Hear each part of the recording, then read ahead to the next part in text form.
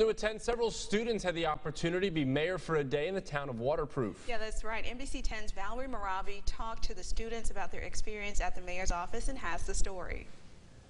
Two of the 8 lucky students were the ones to end the Mayor for a Day program here at the Waterproof Town Hall. It was fun. I was excited. 10-year-old Taylor joined the 5 weeks program and spent the day learning everything from social skills, talking to customers, patience, and more. Learning how to do like the gas bills, the water bills, the light bills. You got like write the person's name who paid the water bill and like write how much it was for and keep on writing their name. Another Mayor for a Day student was 17-year-old Mia Robinson. I had a wonderful experience. It helps give kids opportunity to learn different things. I help answer emails and phone calls. I help answer the phones, say if somebody called for water bill, a ticket or anything. I help. Mayor Jared Bodley says he also dreamed of becoming a mayor one day. He says the program was an accomplishment for both the town and the students. Main overall objective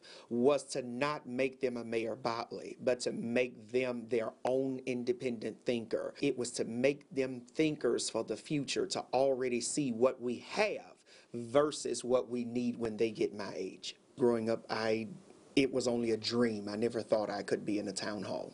But to have someone of my age reach back to the children of today, it has been a complete pleasure to see the smiles on their faces. Reporting in Waterproof, I'm Valerie Moravi for your weather station.